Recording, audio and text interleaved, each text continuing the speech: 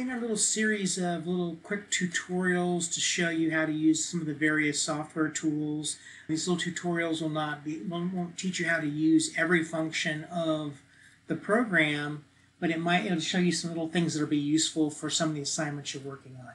For example, on determining the mutation that you need to make for online assignment number 2 or assignment number 2, I want you to go ahead and I want to generate a figure that has both the protein sequence and the DNA sequence on it. They're lined up so that you can see which codon is associated with which amino acid. And one of the easy ways to do it, and one of the more powerful ways to do this for me, is to use a program that Dr. Wasco introduced me to, and that's called a plasmid editor. There are probably several other DNA manipulation programs that can do the same thing. If you're familiar with some of those, go ahead and feel free to use those. I looked a little bit online for online tools, and I didn't find any that generated the figure the way I wanted to do it. So I will go ahead and show you how I did this figure, and I will probably be giving you a copy of this figure that you can use in your work. But part of assignment number 1 is to generate a figure like this. So what I have here is I downloaded from the yeast database the sequence, and I've already shown you how to do that. I did that in a prior video. Here's the sequence, and what I'm going to do here is go to this thing called Open Reading Frames, course, click Translate, and I find that students know the 3-letter codes better than the 1-letter codes. Those of us that have done a lot of this over the years, we kind of know both and we recognize both. I don't necessarily want to do codon spacing because I don't like to see the spaces in there, but you might want to. So, but codon spacing, it'll be like, be GTT space GCC space CAA. But I will go ahead and I'm not going to put that spacing in there.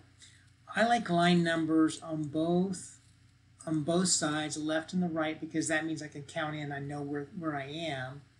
And the DNA, I want the DNA to be above the protein sequence. So I'm going to click OK. And so here we have a figure generated.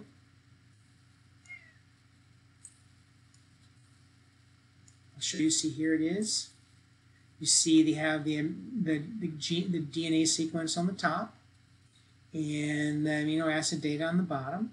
Sometimes I do it just the opposite of the amino acids on top. Depends on what I feel like at the time. But I want to go ahead and show you this.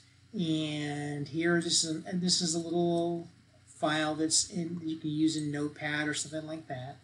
But what I would also probably do is just consider copying this whole thing, opening like something like Microsoft Word,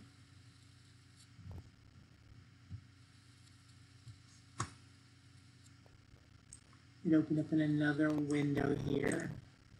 I'll move the blank document down.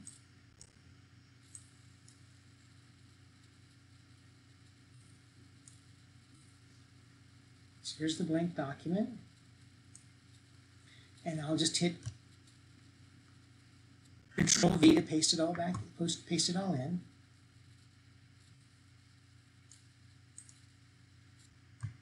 Copy. Paste. And so the next thing I'm going to do, and one of the reasons I'm showing you how to do this is if you notice that the way that figure came out in here, you notice everything is lined up nice and pretty and all that.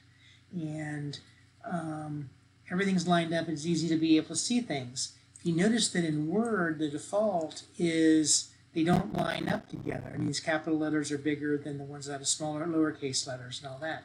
So what I'm going to do is I'm going to highlight the entire document using Control A or Command A if you're on,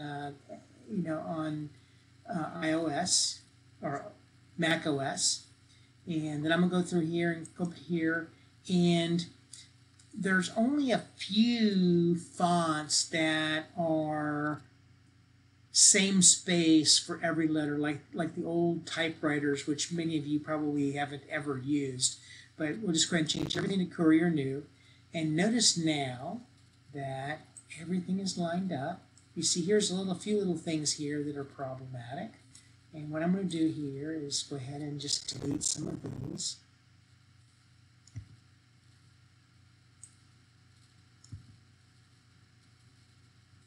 I'm going to put a space there, probably 2 spaces.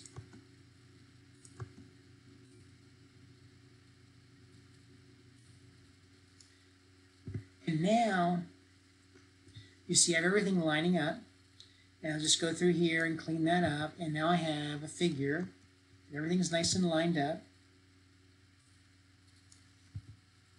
And the key thing here is to remember that everything is lined up because the font is all the same character. So here you have a figure that has the DNA sequence and the protein sequence here, and you can use that to be able to find your mutation and know what the base changes you have to make and all that. So hopefully this quick little tutorial was useful for you, and I want you to generate something very similar to this and for your assignment number 1. If you have any questions, feel free to send me an email or see me in the lab. Thank you.